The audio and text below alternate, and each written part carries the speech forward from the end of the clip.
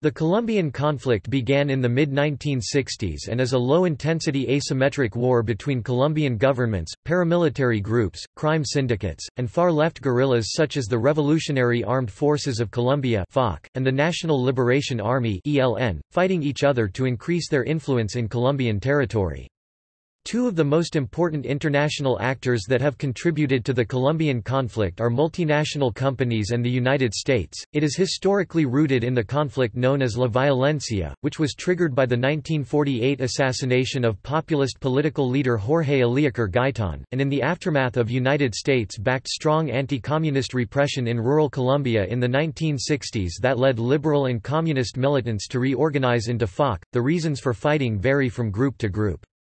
The FARC and other guerrilla movements claim to be fighting for the rights of the poor in Colombia to protect them from government violence and to provide social justice through communism. The Colombian government claims to be fighting for order and stability, and seeking to protect the rights and interests of its citizens. The paramilitary groups claim to be reacting to perceived threats by guerrilla movements. Both guerrilla and paramilitary groups have engaged in drug trafficking and terrorism. All of the parties engaged in the conflict have been criticized for numerous human rights violations. According to a study by Colombia's National Center for Historical Memory, 220,000 people have died in the conflict between 1958 and 2013, most of them civilians, 177,307 civilians and 40,787 fighters, and more than 5 million civilians were forced from their homes between 1985 to 2012, generating the world's second-largest population of internally displaced persons (IDPs). 16.9% of the population in Colombia has been a direct victim of the war. 2.3 million children have been displaced from their homes, and 45,000 children killed, according to national figures cited by UNICEF. In total, 1 in 3 of the 7.6 million registered victims of the conflict are children, and since 1985, 8,000 minors have disappeared. A special jurisdiction for peace will be created to investigate, clarify, prosecute and punish serious human rights violations and grave breaches of international humanitarian law which occurred during the armed conflict. Its purpose would be to satisfy victims' right to justice. A special unit was created to search for persons deemed as missing within the context of and due to the armed conflict. Colombian President Juan Manuel Santos said that a peace deal with the FARC by 20 July 2016 would end the conflict with this organization if the talks which started in 2012 were successfully concluded. On 23 June 2016, the Colombian government and the FARC rebels signed a historic ceasefire deal, bringing them closer to ending more than 5 decades of conflict. However, on October 2, 2016, a majority of the Colombian public rejected the deal. In October 2016, Juan Manuel Santos was awarded the Nobel Peace Prize for his efforts to bring the country's more than 50-year-long civil war to an end.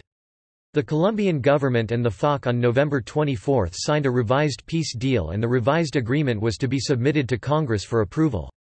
The House of Representatives unanimously approved the plan on November 30, a day after the Senate also gave its backing. The end of the Civil War marked the first time that the Western Hemisphere became entirely free of active armed conflicts since at least the 1600s, and possibly for the first time in history. Armed conflict. The armed conflict in Colombia emerged due to a combination of economic, political and social factors in the country 60 years ago. In the early period 1974 to 1982, guerrilla groups like the FARC, the ELN and others focused on slogan of greater equality through communism, and they came to have support from some local people. However, the balance of power and influence shifted in the mid-1980s when Colombia granted greater political and fiscal autonomy to local governments, strengthening the position of the Colombian government in more remote regions of the country. In 1985, the FARC co-created the left-wing Patriotic Union political party. Eventually, the UP distanced itself from insurgent groups. However, right-wing paramilitaries apparently linked to the armed forces murdered a large number of party members during the 1980s and 90s, decimating the organization and aggravating the broader conflict. Initially, a group of Americans began to smuggle marijuana during the decades of the 60s and 70s. Later, the American Mafia began to establish drug trafficking in Colombia in cooperation with local marijuana producers. Cocaine and other drugs manufactured in Colombia were historically mostly consumed in the US as well as Europe. Organized crime in Colombia grew increasingly powerful in the 1970s and 80s with the introduction of massive drug trafficking to the United States from Colombia. After the Colombian government dismantled many of the drug cartels that appeared in the country during the 1980s, left-wing guerrilla groups and right-wing paramilitary organizations resumed some of their drug trafficking activities and resorted to extortion and kidnapping for financing, activities which led to a loss of support from the local population. These funds helped finance paramilitaries and guerrillas, allowing these organizations to buy weapons which were then sometimes used to attack military and civilian targets. During the presidency of Álvaro Uribe, the government applied more military pressure on the FARC and other outlawed far-left groups. After the offensive, many security indicators improved. As part of a controversial peace process, the AUC right-wing paramilitaries as a formal organization had ceased to function. Colombia achieved a great decrease in cocaine production, leading White House drug czar R. Gil Kerlikowske to announce that Colombia is no longer the world's biggest producer of cocaine. The United States of America is still the world's largest consumer of cocaine and other illegal drugs. In February 2008, millions of Colombians demonstrated against the FARC and other outlawed groups. 26,648 FARC and ELN combatants have decided to demobilize since 2002. During these years, the military forces of the Republic of Colombia managed to be strengthened. The peace process in Colombia, 2012, refers to the dialogue in Havana, Cuba between the Colombian government and guerrilla of FARC-EP with the aim to find a political solution to the armed conflict. After almost 4 years of peace negotiations, the Colombian state and the FARC announced consensus on a 6-point plan towards peace and reconciliation. The government also began a process of assistance and reparation for victims of conflict. Recently, UP supporters reconstituted the political party, within the process of reconciliation. Colombia's Congress approved the revised peace accord. In February 2015, the Historical Commission on the Conflict and its Victims, Comisión Histórica del Conflicto Armado y sus Víctimas, CHCV, published its report entitled, Contribution to an Understanding of the Armed Conflict in Colombia. The document, that deals with the multiple reasons for the conflict, the principal factors and circumstances that made it possible and the most notable impacts on the population, helped to understand Colombia's armed conflict in terms of international law. Background. The origin of the armed conflict in Colombia goes back to 1920 with agrarian disputes over the Sumapas and Tequendama regions. Peasants at the time fought over ownership of coffee lands, which caused the liberals and conservative parties to take sides in the conflict, worsening it. In 1948, the assassination of populist Jorge Eliécer Gaitan radically stirred up the armed conflict. It led to the Bogotazo, an urban riot killing more than 4,000 people, and subsequently to 10 years of sustained rural warfare between members of Colombian Liberal Party and the Colombian Conservative Party, a period known as La Violencia, the violence, which took the lives of more than 200,000 people throughout the countryside. As La Violencia wound down, most self-defense and guerrilla units made up of Liberal Party supporters demobilized, but at the same time some former liberals and active communist groups continued operating in several rural enclaves. One of the liberal bands was a group known as the Fuerzas Armadas Revolucionarias de Colombia, Revolutionary Armed Forces of Colombia, or FARC, formed by Pedro Antonio Marin in 1964. The goal of the FARC, among other things, was redistribution of land that would benefit poor peasant farmers like Marin, along with the desire to establish a communist state. Also in 1958, an exclusively bipartisan political alternation system, known as the National Front, resulted from an agreement between the liberal and conservative parties. The agreement had come as a result of the two parties attempting to find a final political solution to the decade of mutual violence and unrest, remaining in effect until 1974. Timeline. 1960s. In the early 1960s, Colombian army units loyal to the National Front began to attack peasant communities. This happened throughout Colombia, with the Colombian army considering that these peasant communities were enclaves for bandits and communists. It was the 1964 attack on the community of Marquetalia that motivated the later creation of FARC. Despite the infantry and police encirclement of the villages inside Marquetalia, 3,500 men swept through the area. Manuel Marulanda managed to escape the army cordon. Unlike the rural FARC, which had roots in the previous liberal peasant struggles, the ELN was mostly an outgrowth of university unrest and would subsequently tend to follow a small group of charismatic leaders, including Camilo Torres Restrepo. Both guerrilla groups remained mostly operational in remote areas of the country during the rest of the 1960s. The Colombian government organized several short-lived counter-guerrilla campaigns in the late 1950s and early 1960s. These efforts were aided by the U.S. government and the CIA, which employed hunter-killer teams and involved U.S. personnel from the previous Philippine campaign against the Huks, and which would later participate in the subsequent Phoenix program in the Vietnam War. 1970s. By 1974, another challenge to the state's authority and legitimacy had come from the 19th of April movement M19, leading to a new phase in the conflict.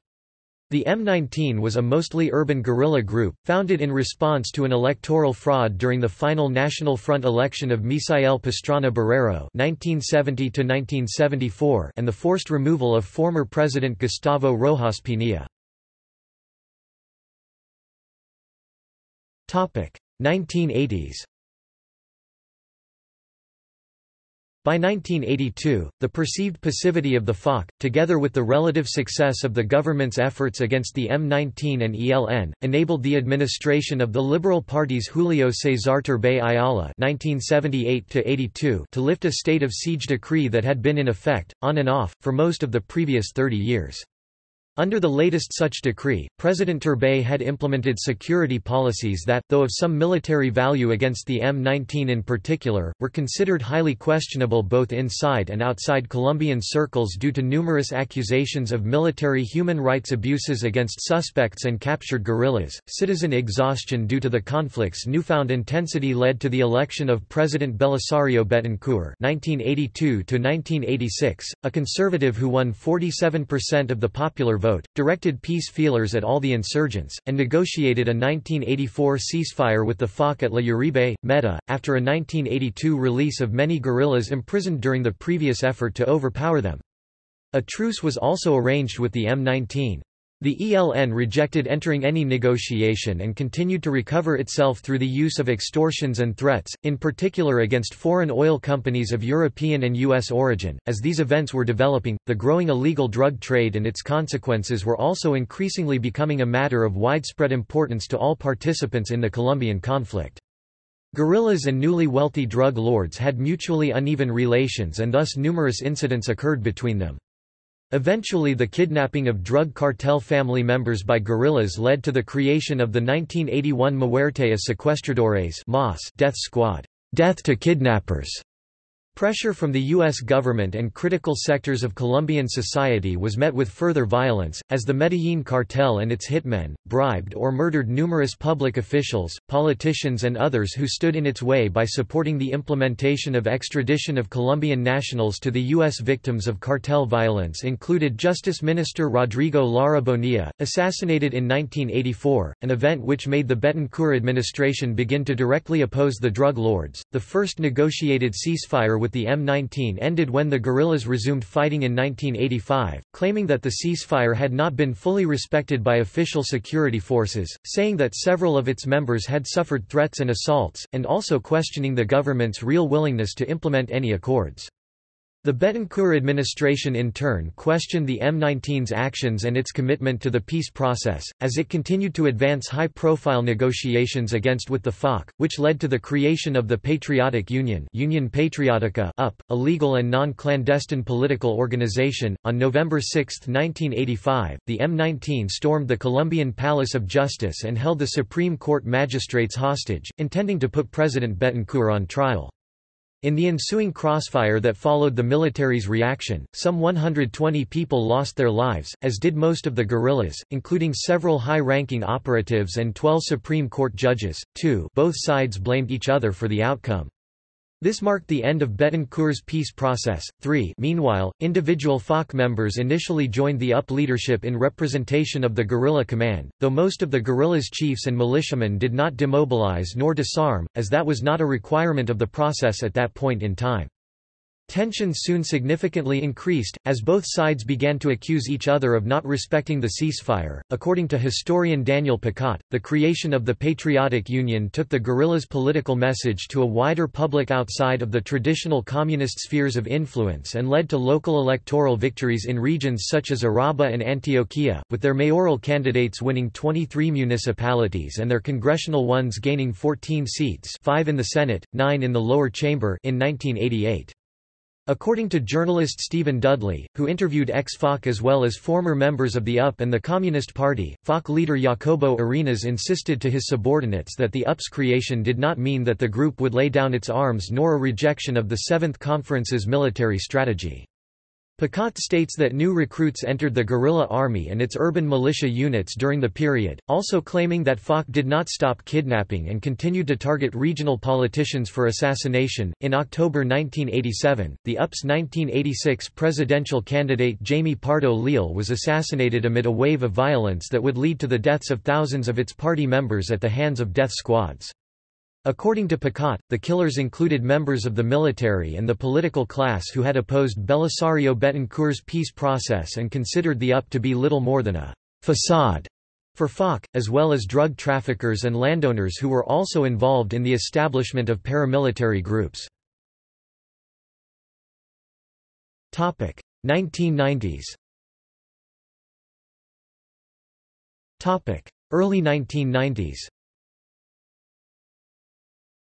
The Virgilio Barco Vargas (1986–1990) administration, in addition to continuing to handle the difficulties of the complex negotiations with the guerrillas, also inherited a particularly chaotic confrontation against the drug lords, who were engaged in a campaign of terrorism and murder in response to government moves in favor of their extradition overseas. In June 1987, the ceasefire between FARC and the Colombian government formally collapsed after the guerrillas attacked a military unit in the jungles of Caqueta. According to journalist Stephen Dudley, FARC founder Jacobo Arenas considered the incident to be a «natural» part of the truce and reiterated the group's intention to continue the dialogue, but President Barco sent an ultimatum to the guerrillas and demanded that they immediately disarm or face military retaliation.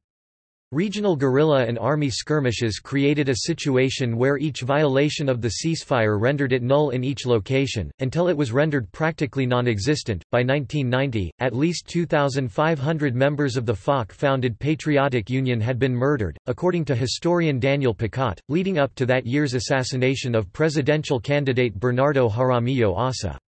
The Colombian government initially blamed drug lord Pablo Escobar for the murder, but journalist Stephen Dudley argues that many in the UP pointed at then Interior Minister Carlos Lemos Simons for publicly calling out the UP as the political wing of FARC shortly before the murder, while others claimed it was the result of an alliance between Fidel Castaño, members of the Colombian military and the DOS. Picot and Dudley argue that significant tensions had emerged between Jaramillo, FARC and the Communist Party due to the candidates' recent criticism of the armed struggle and their debates over the rebels' use of kidnapping, almost leading to a formal break. Jaramillo's death led to a large exodus of UP militants. In addition, by then many FARC cadres who joined the party had already returned to clandestinity, using the UP experience as an argument in favor of revolutionary war. The M19 and several smaller guerrilla groups were successfully incorporated into a peace process as the 1980s ended and the 90s began, which culminated in the elections for a Constituent Assembly of Colombia that would write a new constitution, which took effect in 1991. Contacts with the FARC, which had regularly continued despite the end of the ceasefire and the official 1987 break from negotiations, were temporarily cut off in 1990 under the presidency of Cesar Gaviria Trujillo (1990–1994). The Colombian Army's assault on the FARC's Casa Verde sanctuary at La Uribe, Meta, followed by a FARC offensive that sought to undermine the deliberations of the Constitutional Assembly, began to highlight a significant break in the uneven negotiations carried over from the previous decade. Both parties nevertheless never completely broke off some amount of political contacts for long, as some peace feelers continued to exist, leading to short rounds of conversations in both Caracas, Venezuela 1991 and Tlaxcala, Mexico 1992. Despite the signing of several documents, no concrete results were achieved when the talks ended. Mid-1990s. FARC military activity increased throughout the bulk of the 1990s as the group continued to grow in wealth from both kidnapping and drug-related activities, while drug crops rapidly spread throughout the countryside. The guerrillas protected many of the coca growers from eradication campaigns and allowed them to grow and commercialize coca in exchange for a tax, either in money or in crops. In this context, FARC had managed to recruit and train more fighters, beginning to use them in concentrated attacks in a novel and mostly unexpected way. This led to a series of high-profile raids and attacks against Colombian state bases and patrols, mostly in the southeast of Colombia but also affecting other areas. In mid-1996, a civic protest movement made up of an estimated 200,000 coca growers from Putumayo and part of Cauca began marching against the Colombian government to reject its drug war policies, including fumigations and the declaration of special security zones in some departments. Different analysts have stressed that the movement itself fundamentally originated on its own, but at the same time, FARC heavily encouraged the marchers and actively promoted their demands both peacefully and through the threat of force. Additionally, in 1997 and 1998, town councilmen in dozens of municipalities of the south of the country were threatened, killed, kidnapped, forced to resign or to exile themselves to department capitals by the FARC and the ELN. In Las Delicias, Caqueta, 5 FARC fronts, about 400 guerrillas, recognized intelligence pitfalls in a Colombian army base and exploited them to overrun it on August 30, 1996, killing 34 soldiers, wounding 17 and taking some 60 as prisoners. Another significant attack took place in El Bilar, Caqueta on March 2, 1998, where a Colombian Army counterinsurgency battalion was patrolling, resulting in the death of 62 soldiers and the capture of some 43. Other FARC attacks against police bases in Miraflores, Guaviare and La Uribe, Meta in August 1998 killed more than 100 soldiers, policemen and civilians, and resulted in the capture or kidnapping of 100 more. These attacks, and the dozens of members of the Colombian security forces taken prisoner by the FARC, contributed to increasingly shaming the government of President Ernesto Samper Pizano (1994–1998) in the eyes of sectors of public and political opinion. He was already the target of numerous critics due to revelations of a drug money scandal surrounding his presidential campaign. Perceptions of corruption due to similar scandals led to Colombia's decertification as a country cooperating with the United States in the war on drugs in 1995, when the effects of the measure were temporarily waived. 1996 and 1997, the Samper administration reacted against FARC's attacks by gradually abandoning numerous vulnerable and isolated outposts in more than 100,000 square kilometers of the rural countryside, instead concentrating army and police forces in the more heavily defended strongholds available, which allowed the guerrillas to more directly mobilize through and influence events in large areas of rural territory which were left with little or no remaining local garrisons. Samper also contacted the guerrillas in order to negotiate the release of some or all of the hostages in FARC hands, which led to the temporary demilitarization of the municipality of Cartagena del Chira, Caqueta in July 1997 and the unilateral liberation of 70 soldiers, a move which was opposed by the command of the Colombian military. Other contacts between the guerrillas and government, as well as with representatives of religious and economic sectors, continued throughout 1997 and 1998. Altogether, these events were interpreted by some Colombian and foreign analysts as a turning point in the armed confrontation, giving the FARC the upper hand in the military and political balance, making the Colombian government a target of critics from some observers who concluded that its weakness was being evidenced, perhaps even overshadowing a future guerrilla victory in the middle term. A leaked 1998 U.S. Defense Intelligence Agency report went so far as to speculate that this could be possible within 5 years if the guerrillas' rate of operations was kept up without effective opposition. Some viewed this report as inaccurate and alarmist, claiming that it did not properly take into account many factors, such as possible actions that the Colombian state and the U.S. might take in response to the situation, nor the effects of the existence of paramilitary groups. Also during this period, paramilitary activities increased, both legally and illegally. The creation of legal CONVIVIR self-defense and intelligence gathering groups was authorized by Congress and the Samper administration in 1994. Members of CONVIVIR groups were accused of committing numerous abuses against the civilian population by several human rights organizations. The groups were left without legal support after a 1997 decision by the Colombian Constitutional Court which restricted many of their prerogatives and demanded stricter oversight. However, in April 1997, pre-existing paramilitary forces and several former CONVIVIR members were joined to create the AUC, a large paramilitary militia closely tied to drug trafficking which carried out attacks on the FARC and ELN rebel groups as well as civilians starting with the 1997 Mapurapan massacre. The AUC, originally present around the central, northwest part of the country, executed a series of raids into areas of guerrilla influence, targeting those that they considered as either guerrillas or their supporters. This resulted in a continuing series of massacres. After some of these operations, government prosecutors and/or human rights organizations blamed officers and members of Colombian army and police units for either passively permitting these acts, or directly collaborating in their execution. 1998–1999. On August 7, 1998, Andrés Pastrana Arango was sworn in as the President of Colombia. A member of the Conservative Party, Pastrana defeated Liberal Party candidate Horacio Serpa in a runoff election marked by high voter turnout and little political unrest.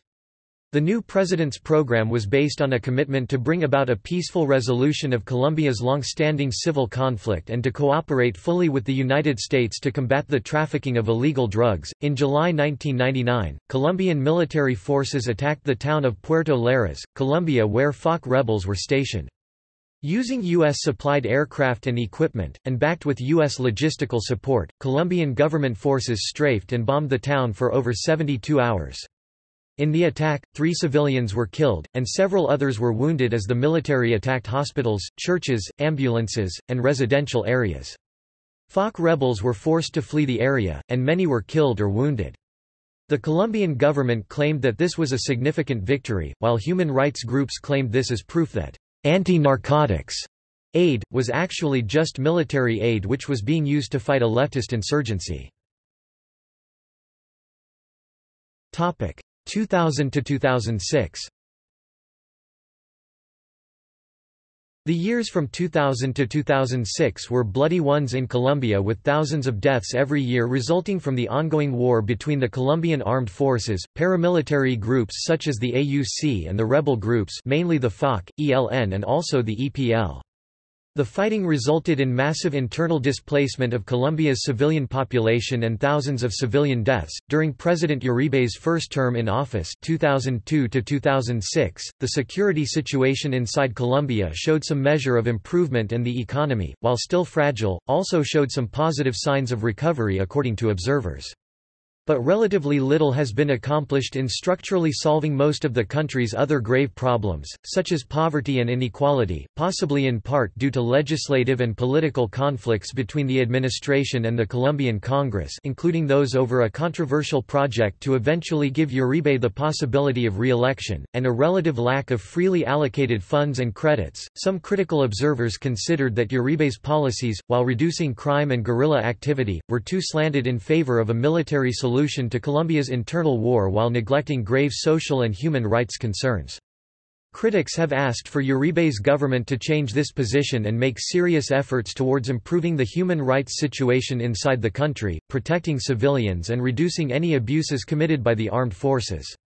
Political dissenters and labor union members, among others, have suffered from threats and have been murdered. In 2001, the largest government-supported paramilitary group, the AUC, which had been linked to drug trafficking and attacks on civilians, was added to the U.S. State Department's list of foreign terrorist organizations, and the European Union and Canada soon followed suit. On January 17, 2002, right-wing paramilitaries entered the village of Chengay, and divided up the villagers into two groups. They then went from person to person in one of the groups, smashing each person's head with sledgehammers and rocks, killing 24 people, as the Colombian military sat by and watched. Two other bodies were later discovered dumped in a shallow grave. As the paramilitaries left, they set fire to the village. In 2004, it was revealed by the National Security Archive that a 1991 document from the U.S. Defense Intelligence Agency had described then-Senator Uribe as a close personal friend and collaborator of Pablo Escobar. The Uribe administration denied several of the allegations in the 1991 report. Starting in 2004, a disarmament process was begun of Colombia's paramilitary groups, especially the AUC, and was completed on April 12, 2006, when 1,700 fighters turned in their weapons in the town of Casabar. In May 2006, the Colombian presidential election resulted in Uribe winning re-election with a historic first-round vote tally of 62%, followed by leftist Carlos Gaviria with 22% and Horacio Serpa. 2007 to 2009. On June 28, 2007, the FARC suddenly reported the death of 11 of the 12 kidnapped provincial deputies from Valle del Cauca department. The Colombian government accused the FARC of executing the hostages and stated that government forces had not made any rescue attempts. FARC claimed that the deaths occurred during a crossfire, after an attack to one of its camps by an unidentified military group.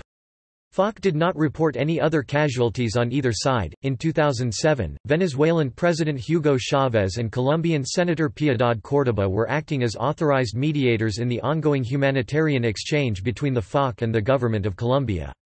Colombian President Álvaro Uribe had given Chavez permission to mediate, under the conditions that all meetings with the FARC would take place in Venezuela and that Chavez would not contact members of the Colombian military directly, but instead go through proper diplomatic channels.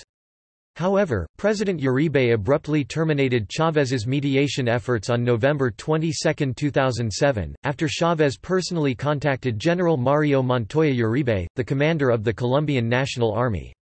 In response, Chavez said that he was still willing to mediate, but had withdrawn Venezuela's ambassador to Colombia and placed Colombian-Venezuelan relations in a freezer.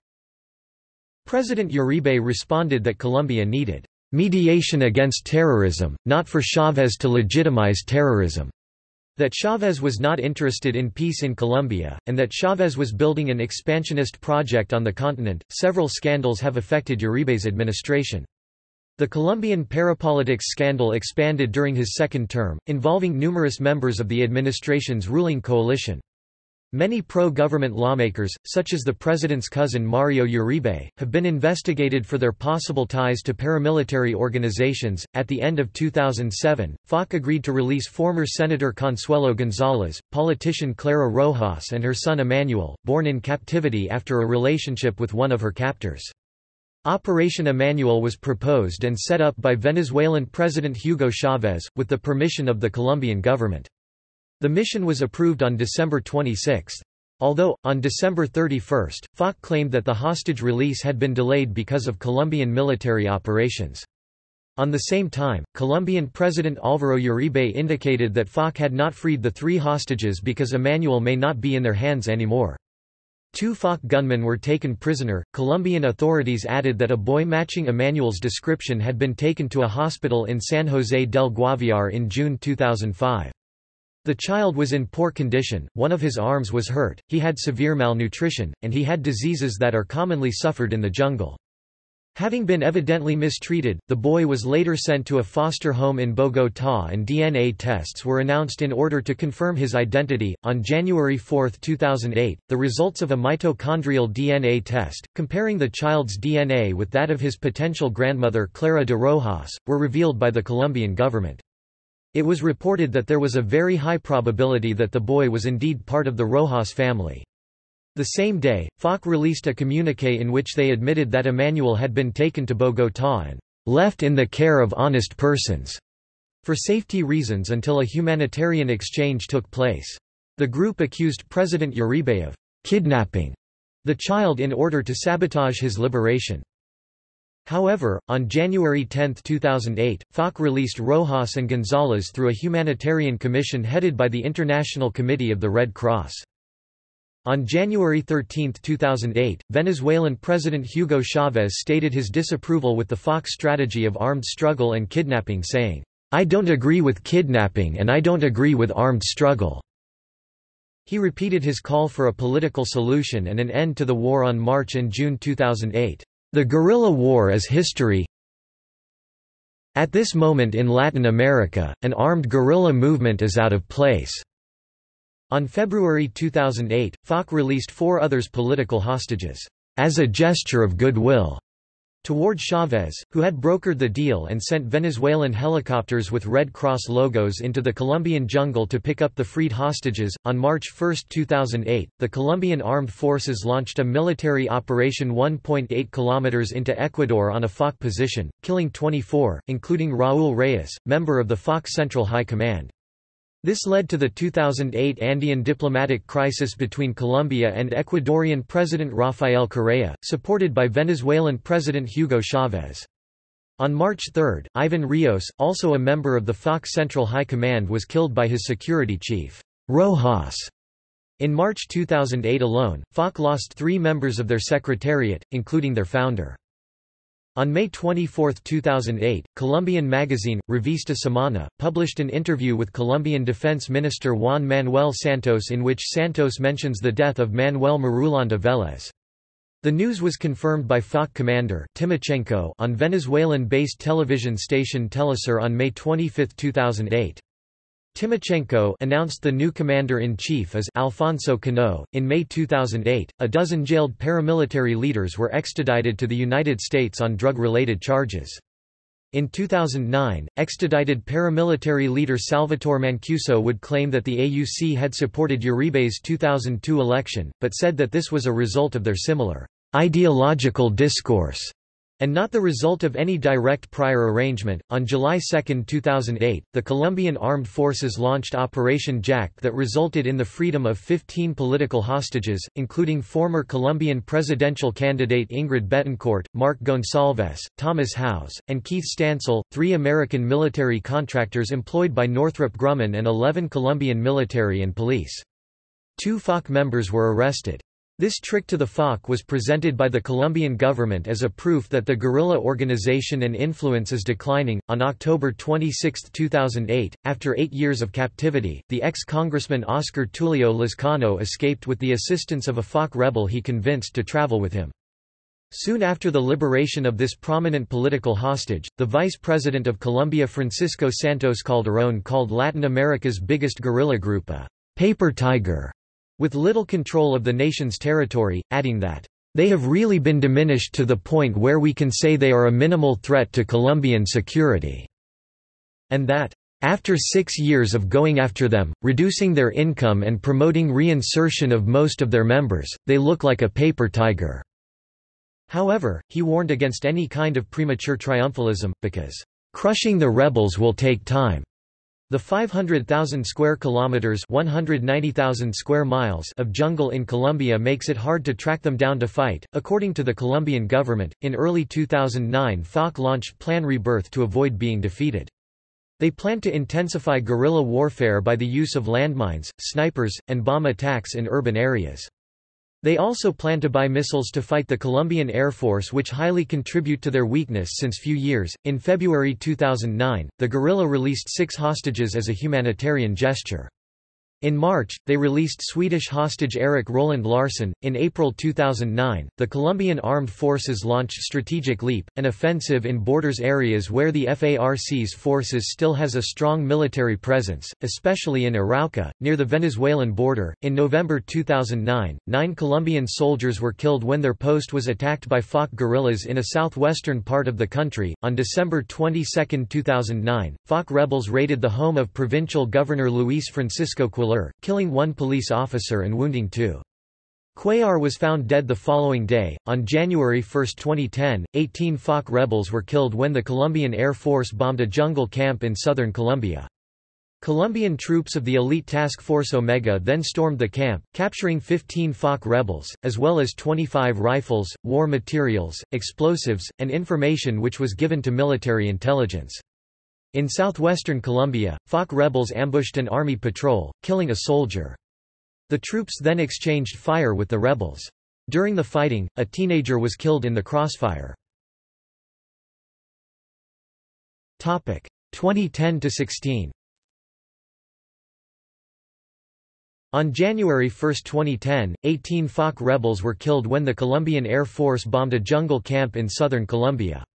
Colombian troops of the elite task force Omega then stormed the camp, capturing 15 FARC rebels, as well as 25 rifles, war materials, explosives, and information which was given to military intelligence. In southwestern Colombia, FARC rebels ambushed an army patrol, killing a soldier. The troops then exchanged fire with the rebels.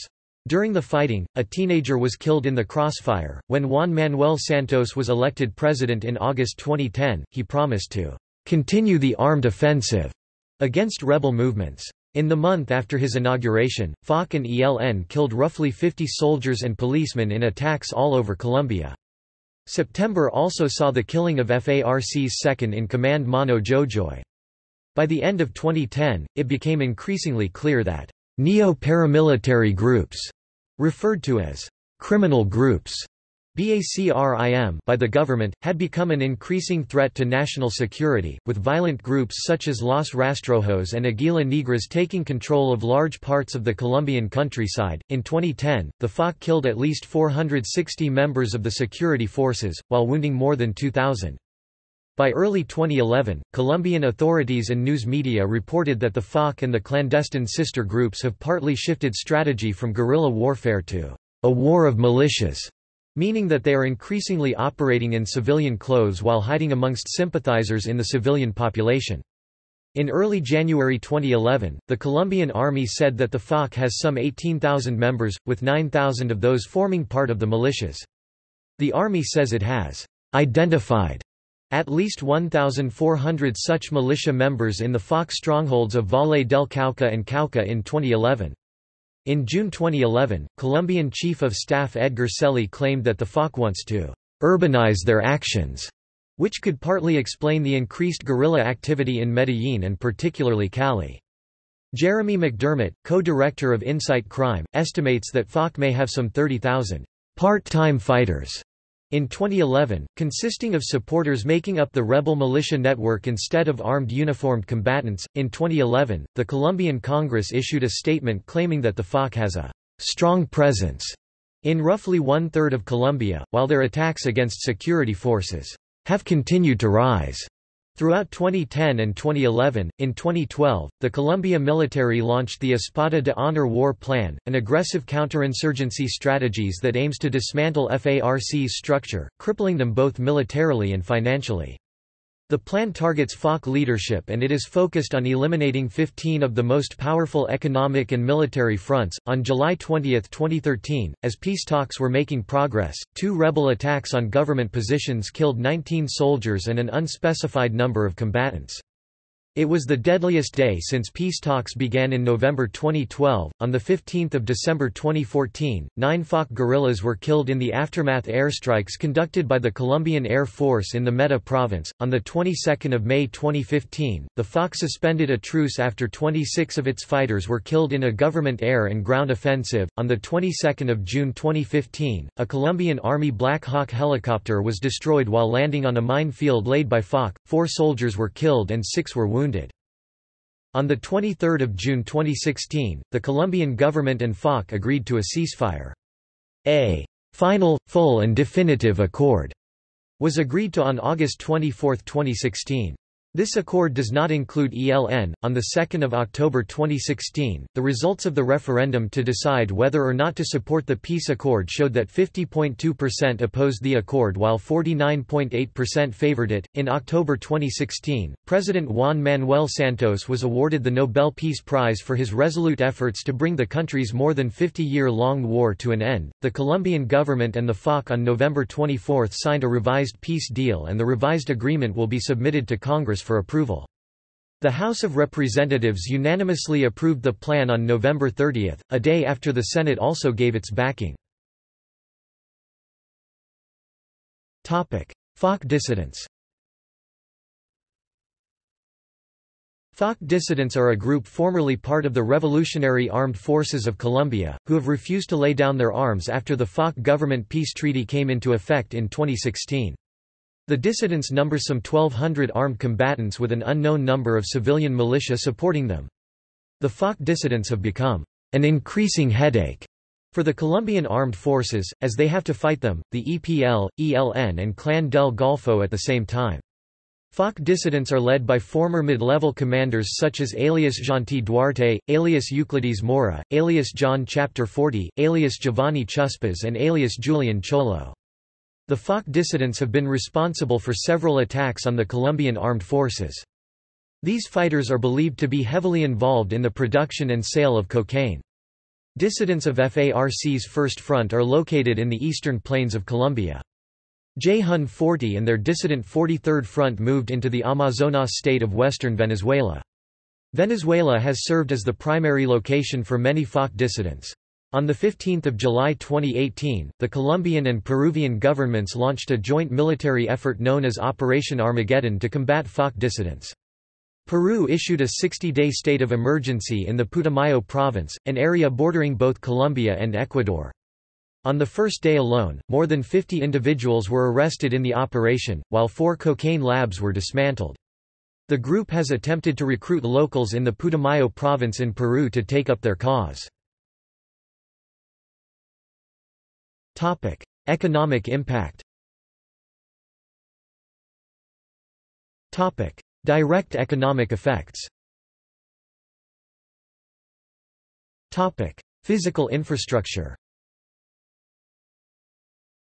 The destruction of physical infrastructure has represented high costs for several sectors of the economy, directly altering production and distribution networks. The costs generated by damage to the oil infrastructure have shown a substantial increase since 1990. This is mainly explained by the increase in attacks on oil pipelines by groups outside the law. According to data from Ecopetrol, between 1999 and 2003, the costs assumed by the hydrocarbon exploitation sector grew by approximately 59%, amounting to $817,654.5 million. This equates to 23.6% of the total royalties that Ecopetrol turned to 20 departments and 110 municipalities, destined to improve the quality of life of the inhabitants. For 2004, costs decreased substantially to $11,015.5 million. This is the first sector most affected by the terrorist actions of groups outside the law. The costs are mainly derived from the spilled oil. From the repair of the pipeline, from the environmental decontamination and from the oil stopped producing 60% of the total expenses incurred. During the 1999–2003 period, costs against electrical and telecommunications towers increased substantially, representing $134,871.2 million. This is equivalent to 5.4% of 2003 GDP for the electricity, gas and water sector. On the other hand, according to data from the National Institute of Roads (INVIAS), between 1993 to 1995, groups outside the law demolished 11 tolls and a bridge, and its reconstruction cost $378,476,248. This amount increased significantly during the 1999 to 2003 period, when the costs generated by the reconstruction of bridges represented $18,455.7 million. These costs are equivalent to 1.71% of the total INVIAS budget for 2003. For 2004, costs for damages to the road infrastructure dropped substantially to $680 million. The partial interruption of the roads directly affects the transport sector, food and other private guilds, which in turn assume costs for these damages. However, generally these have not been quantified, because of the difficulty they have to be directly calculated. This tends to present itself as a generalized problem in quantifying the costs associated with conflict. This is explained, in part, by the tendency in the various economic sectors not to denounce this type of actions that, in one way or another, interrupt the normal functioning of economic activities. The costs of kidnaps and extortions. Colombia is the country in which more people are and have been kidnapped. Kidnapping, as one of the manifestations that underlie the armed conflict, carries both direct and indirect costs. The former comprise mainly the payment of ransoms and the expenses assumed by the state to control and prevent it.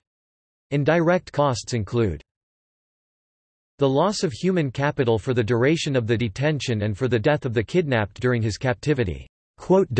There are two types of kidnapping, a kidnapping for extortion and political purposes, and b simple kidnapping. According to data from the Directorate of Justice and Security of the DNP, this phenomenon shows an increasing trend. With respect to the costs of sequestration, the sources suggest an increasing behavior between 1996 and 2003.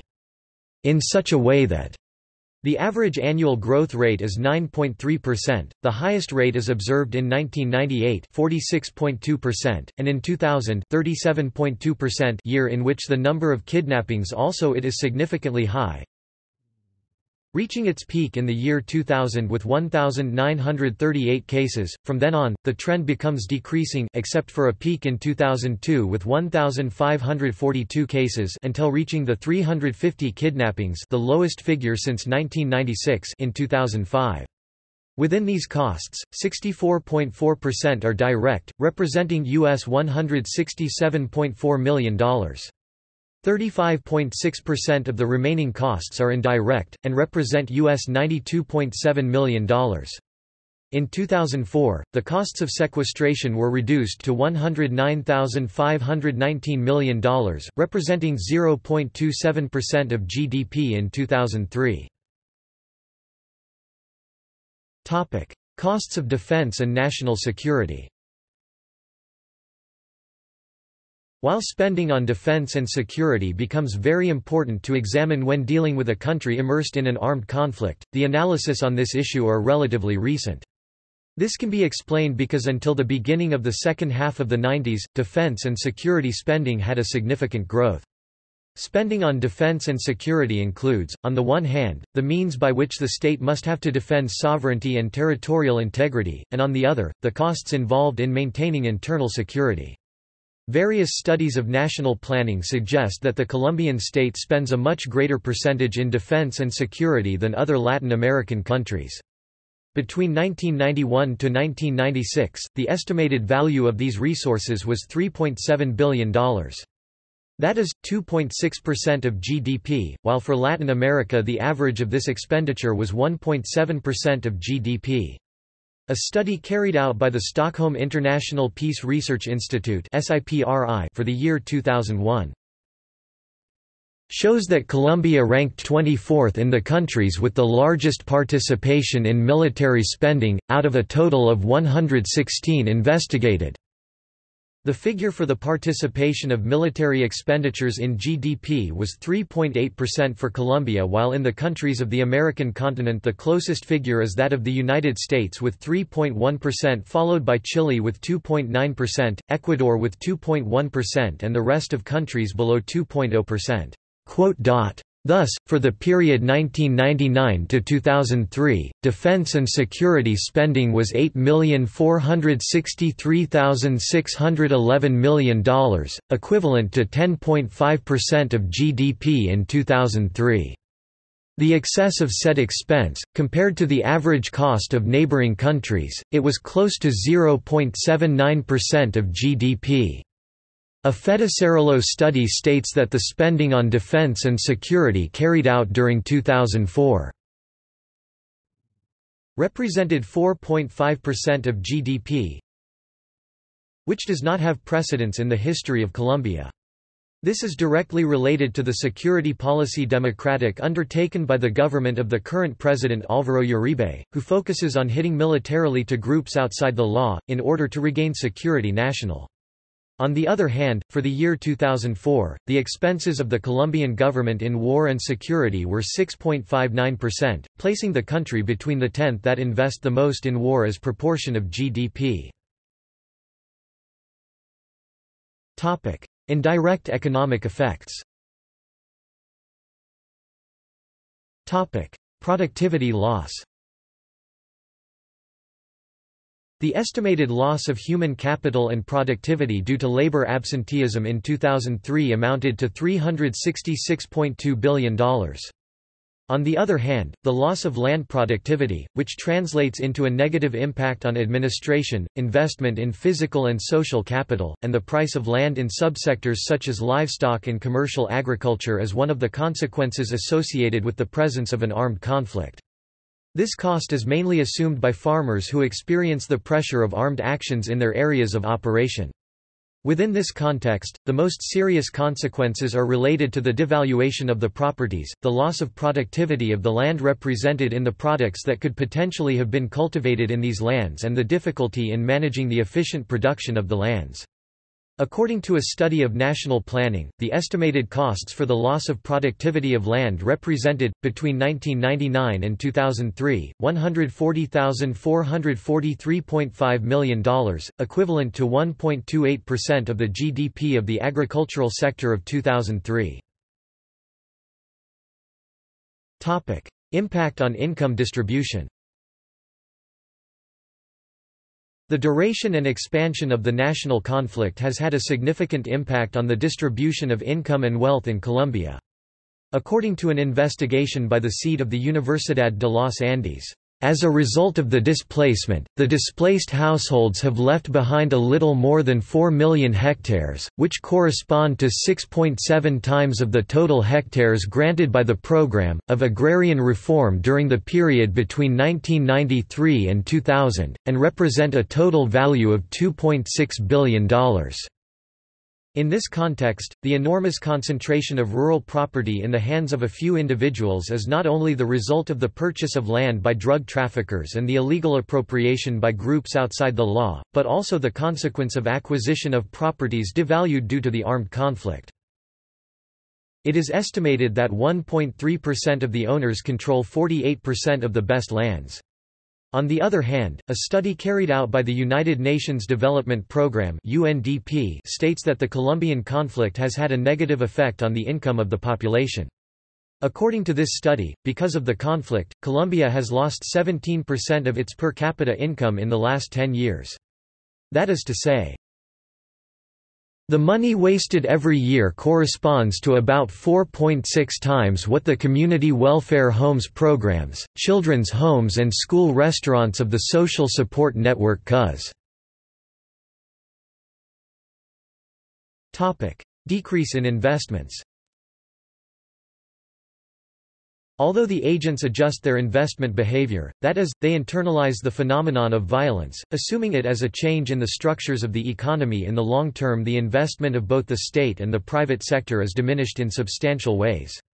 In the Colombian case, the loss in private investment has been estimated at 0.53 points of the annual GDP, due to the public order conditions that arise directly from the presence of an armed conflict. A 1% increase in the homicide rate reduces private investment by 0.66%. Thus, we can observe that the high levels of violence directly affect the transaction costs and levels of uncertainty in society. Likewise, they reduce to a certain degree the profitability of investments. A study by Corporación Invertir en Colombia and the National Planning Department (DNP) shows that insecurity hinders the development of new foreign investments, especially in the financial, oil and gas, and electric power sectors. One of the biggest problems to invest in Colombia is that it is necessary to devote a large part of the budget to security and protection controls, which is very difficult to justify before the House. In this sense, the economic environment affected by the violence translates into a tax on investment. On the other hand, it should be noted that within the studies on the costs of the conflict, specific sectors such as the private sector have begun to be studied, taking into account the high costs they have had to assume due to the existence of this phenomenon.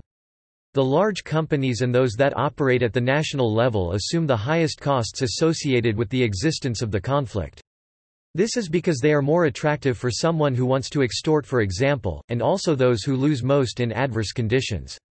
Appealing to the economic arguments that underlie the conflict, various state and international aid and cooperation institutions seek to establish the scope and potential benefits of a peaceful situation. This argument has mobilized and sensitized various sectors of society to understand that peace is also an economic necessity.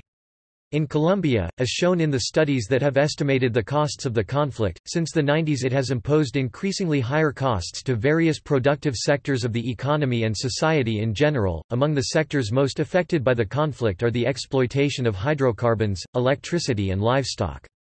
This is explained, in part, because the areas where the operations and activities of these sectors take place, in parallel, are the territories where groups outside the law exert a very strong presence.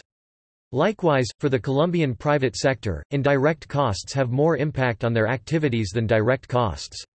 With respect to indirect costs, although there is a clear difficulty to be quantified, the various studies suggest that they have been significantly high and that they have had a representative impact on society as such. Role of the United States. The United States has been heavily involved in the conflict since its beginnings, when in the early 1960s the U.S. government encouraged the Colombian military to attack leftist militias in rural Colombia. This was part of the U.S. fight against communism. In October 1959, the United States sent a special survey team composed of counterinsurgency experts to investigate Colombia's internal security situation. In February 1962, a Fort Bragg top-level U.S. Special Warfare Team headed by Special Warfare Center Commander General William P. Yarborough, visited Colombia for a second survey. In a secret supplement to his report to the Joint Chiefs of Staff, Yarborough encouraged the creation and deployment of a paramilitary force to commit sabotage and terrorist acts against communists. A concerted country team effort should be made now to select civilian and military personnel for clandestine training in resistance operations in case they are needed later. This should be done with a view toward development of a civil and military structure for exploitation in the event the Colombian internal security system deteriorates further. This structure should be used to pressure toward reforms known to be needed, perform counter-agent and counter-propaganda functions and as necessary execute paramilitary, sabotage and/or terrorist activities against known communist proponents. It should be backed by the United States.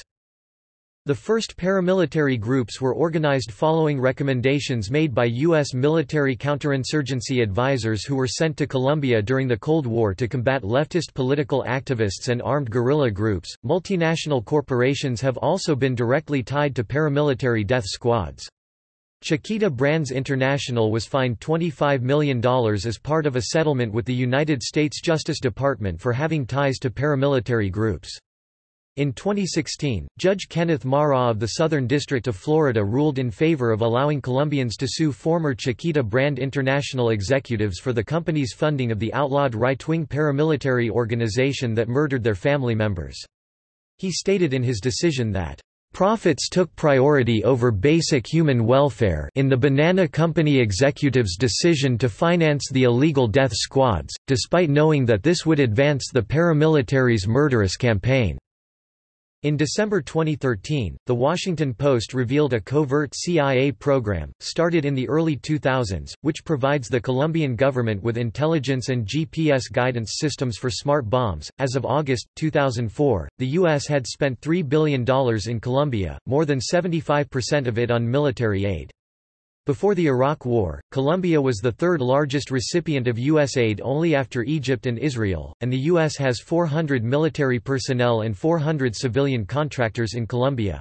5 Currently, however, Colombia is not a top recipient of U.S. aid. While it was under the first 5 years of the Plan Colombia, Colombia today no longer ranks among the top 10. In March 2015, it was revealed DIA agents were participating in drug cartel-funded sex parties with prostitutes. Agents were provided with expensive gifts, weapons and money from drug cartel members. The head of the U.S. Drug Enforcement Administration, Michelle Lenhart, announced her retirement. Lenhart's tenure as DEA administrator was marked with controversy and scandals, including a prostitution scandal. If the peace talks underway in Havana are successful in bringing peace to Colombia, this U.S. aid to the military will likely need to be reallocated to help support a lasting peace. Colombia rejects threats and blackmail of the United States of America after the threat of Donald Trump to decertify the country as a partner in counter-narcotics efforts. For more than 30 years Colombia has demonstrated its commitment, paying a very high cost in human lives, with overcoming the drug problem. This commitment stems from the profound conviction that the consumption, production and trafficking of drugs constitute a serious threat to the well-being and security of citizens. Colombia is undoubtedly the country that has fought the most drugs and with more successes on this front. No one has to threaten us to meet this challenge. The problem of drugs is global. Overcoming it can only be achieved through cooperation and under the principle of joint responsibility. Consumer countries' authorities have a fundamental responsibility to their fellow citizens and the world to reduce consumption and to attack trafficking and distribution organizations in their own countries. Statistics about victims of war. According to a study by Colombia's National Center for Historical Memory, 220,000 people have died in the conflict between 1958 and 2013, most of them civilians, 177,307 civilians and 40,787 fighters, and more than 5 million civilians were forced from their homes between 1985 to 2012, generating the world's second-largest population of internally displaced persons (IDPs). The report shows that the humanitarian crisis in Colombia is extremely serious in terms of both lethal and non-lethal violence. The report examines the widespread use of sexual violence against women and girls as a weapon of war, as well as the invisibility of this phenomenon. 16.9% of the population in Colombia has been a direct victim of the war, 2.3 million children have been displaced from their homes, and 45,000 children killed, according to national figures cited by UNICEF. In total, 1 in 3 of the 7.6 million registered victims of the conflict are children, and since 1985, 8,000 minors have disappeared. Since the peace talks with the FARC began 4 years ago, some 1,000 children have been forcibly recruited by some of the myriad armed groups in the country, 75 have been killed, and 65 schools have been damaged by fighting, according to the report, Basta Ya, written in 2013 by Colombia's National Center for Historical Memory. 80% of victims affected by conflict-related violence and landmines were civilians. The report documents 1,982 massacres between 1980 and 2012. The government also began a process of assistance, attention, and comprehensive reparation for victims of conflict. During his visit to Colombia, Pope Francis brought with him a message of peace and paid tribute to the victims of the conflict. The Special Jurisdiction for Peace Jurisdicción Especial para la Paz, JEP, would be the transitional justice component of the comprehensive system, complying with Colombia's duty to investigate, clarify, prosecute and punish serious human rights violations and grave breaches of international humanitarian law which occurred during the armed conflict. Its objectives would be to satisfy victims' right to justice, offer truth to the public, contribute to the reparation of victims, contribute to the fight against impunity, adopt decisions which give full legal security to direct and indirect participants in the conflict, and contribute to the achievement of a stable and lasting peace. The Special Unit for the Search of Missing Persons in the Context and Due to the Armed Conflict, Unidad Especial para la Búsqueda de Personas Dadas por Desaparecidas en el Contexto y en Razón del Conflicto Armado, would be a special high-level unit created following the signature of the final agreement. It would direct and coordinate efforts to search for and locate missing persons, or find their remains so that they may be returned to their families. To carry out its work, the search unit would collect the necessary information about missing persons, analyze the information collected, strengthen and streamline processes for identifying mortal remains in coordination with the National Institute of Legal Medicine and Forensic Sciences, guarantee families' participation and present an official report to families informing them of the fate of missing relatives. The search unit would be administrative and financially independent and autonomous, complementing the other components of the comprehensive system. Use of land mines. Since 1990, over 11,000 people have been killed or wounded by landmines in Colombia. Between 1982 and the end of 2012, 2,038 people have been killed by landmines, according to the Presidential Program for Mine Action. Since 2000, casualties from landmines in Colombia have ranged from 1,300 a year to just around 550. In the past, the Colombian government laid landmines around 34 military bases to protect key infrastructure, but it renounced their use in 1997. Landmines are primarily used by the rebel groups to protect their home bases and illegal drug crops, which fund the conflict. FARC and ELN have deployed anti-personnel mines throughout an estimated area of up to 100 square kilometers. In March 2015, FARC stated that it would begin humanitarian demining in selected parts of Colombia. See also Colombian Peace Process, National Liberation Army Colombia, paramilitarism in Colombia, 2003 El Nogal Club, terrorist attack Operation Trira, Colombian Diaspora Alliance for Progress, Plan Colombia, Gustavo Moncayo, Mexican drug war, Paraguayan People's Army insurgency. References. Notes. Citations. Further reading. Books. English. Stokes, Doug, Noam Chomsky, Forward, 2005. America's Other War, Terrorizing Colombia. Zed Books. ISBN 1-84277-547-2. Cuellar, Francisco Ramirez, Aviva Chomsky, 2005. The Prophets of Extermination. Monroe, Me, Common Courage Press. ISBN 1-56751-322-0. Aviva Chomsky, 2008. Linked Labor Histories, New England, Colombia, and the Making of a Global Working Class. Duke University Press. ISBN 978-0-8223-4190-1. Bushnell, David, 1993. The Making of Modern Colombia, A Nation in Spite of Itself. University of California Press. ISBN 0-520-08289-3. Dudley, Stephen, January 2004. Walking Ghosts, Murder and Guerrilla Politics in Colombia. Routledge. ISBN 0-415-93303-X. Kirk, Robin, January 2003. More Terrible Than Death, Massacres, Drugs, and America's War in Colombia. Public Affairs. ISBN 1-58648-104-5. Ruiz, Bert, October 1, 2001. The Colombian Civil War. McFarland and Company. ISBN 0-7864-1084-1. Safford, Frank and Marco Palacios, July 1, 2001. Colombia, Fragmented Land, Divided Society. Oxford University Press.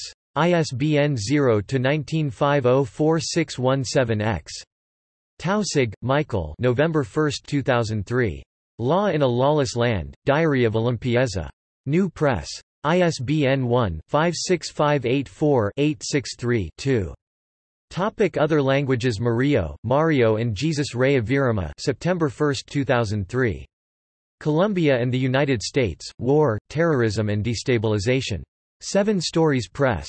ISBN 1-58322-606-0. Palacios, Marco, 1995.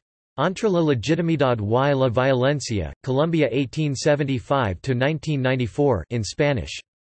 Norma, Pardo Rueda, Rafael, 2004. La Historia de las Guerras in Spanish. Ediciones B. Vergara. ISBN 958-97405-5-3. Hennica, Angelica, 2006.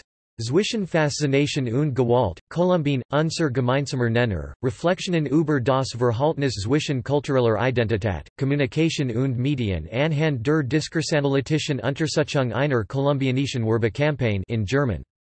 Frankfurt am Main, Peter Lang. ISBN 3-631-54930-X. Pizarro Langomez, Eduardo, 1991. Los FARC, de la autodefensa a la combinación de todas las formas de lucha. Universidad Nacional. Tirado Mejía, Alvaro, ed. 1989. Nueva Historia de Colombia. Planeta. Journals and periodicals. Sherman, John W. Political Violence in Colombia, Dirty Wars Since 1977, History Compass, September 2015, 13 No. 9 pp. 454–465. Serlig, Carmen Cristina. Colombia, New Momentum for Peace, PDF. Library Briefing. Library of the European Parliament. Retrieved 15 July 2013. Azcaret, Camilo A. March 1999. Psychosocial Dynamics of the Armed Conflict in Colombia. Online Journal of Peace and Conflict Resolution. Archived from the original on 6 January 2003. James Petras, July 2, 1988. Neglected Dimensions of Violence. Economic and Political Weekly. 23 27, 1367. JSTOR 4378701. Elizabeth F. Schwartz, Winter 1995–1996. Getting Away with Murder: Social Cleansing in Colombia and the Role of the United States. The University of Miami Inter-American Law Review, 27 381–420. John Lindsay Poland, January to February 2010. Retreat to Colombia: The Pentagon Adapts Its Latin America Strategy. NACLA Report on the Americas. Topic: Government NGO reports. Colombia. Human Rights Watch. Archived from the original on February 23, 2006. Retrieved 24 February 2006. Information about the combatants. Center for International Policy. Retrieved 24 February 2006. Solutions to Escape the Conflict's Impasse. National Human Development Report 2003. Archived from the original on August 3, 2004. Retrieved 23 February 2006. Extensive Ideas on Solutions to the Colombia Conflict. Colombia 2005 Report. UN High Commissioner for Human Rights. Retrieved 24 February 2006, Spanish and English. The Day After Tomorrow, Colombia's FARC and the End of the Conflict. PDF. International Crisis Group. Archived from the original PDF on 13 December 2014. Retrieved 11 December 2014, Spanish and English. Squaring Colombia's Circle: The Objectives of Punishment and the Pursuit of Peace. International Center for Transitional Justice. Retrieved 24 August 2016. From Principles to Practice – Challenges of Implementing Reparations for Massive Violations in Colombia. International Center for Transitional Justice. Retrieved 24 August 2016. Political Crime, Amnesties and Pardons, Scope and Challenges. International Center for Transitional Justice. Retrieved 24 August 2016. News. Constanza Vieira, July 16, 2010. Let's Talk About the Disappeared. Inter-Press Service. Archived from the original on July 18, 2010. Indigenous Community in Colombia Fears Start of Dirty War. Democracy Now! Archived from the original on February 23, 2006. Retrieved 24 February 2006. Guests: Ezequiel Vitonas, former mayor of Toribio, and Manuel Rosenthal, human rights activist. Interviewers: Juan Gonzalez and Amy Goodman.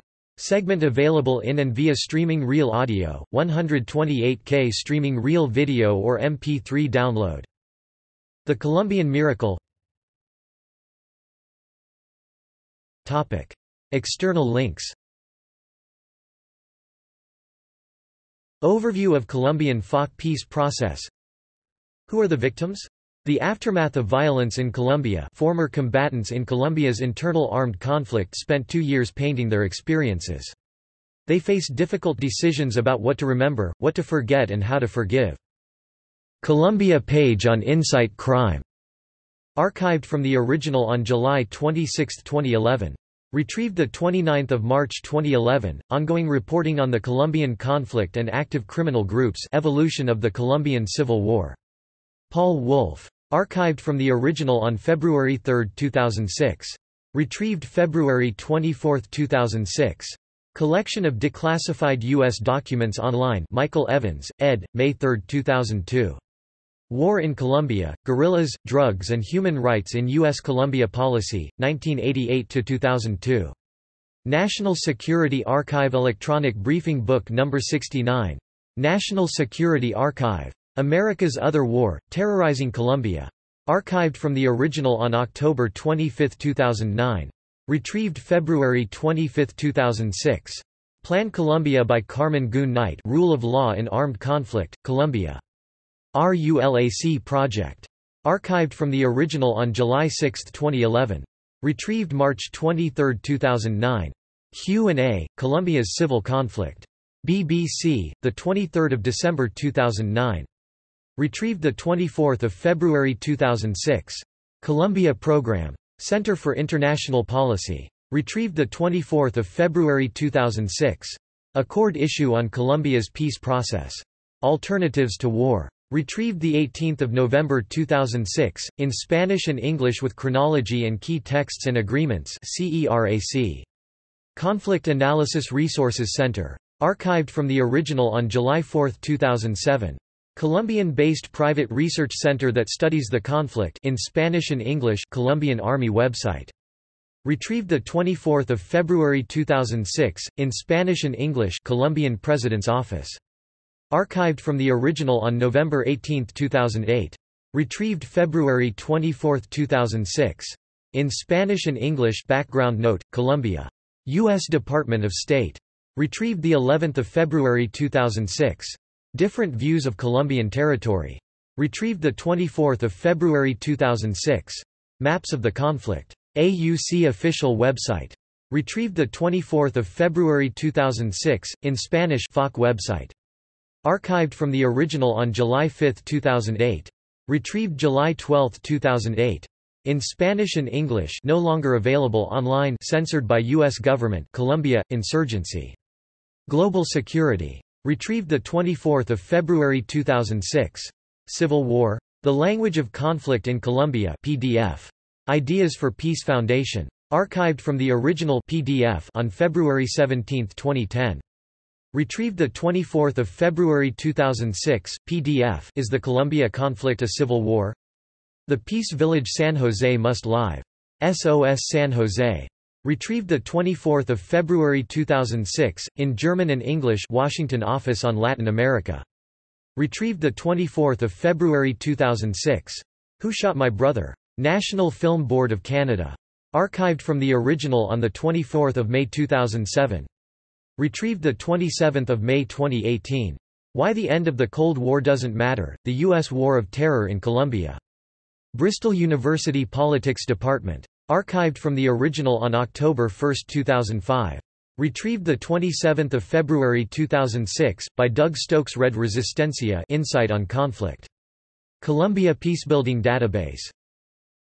Crisis Briefing on Displacement because of the War from Reuters AlertNet.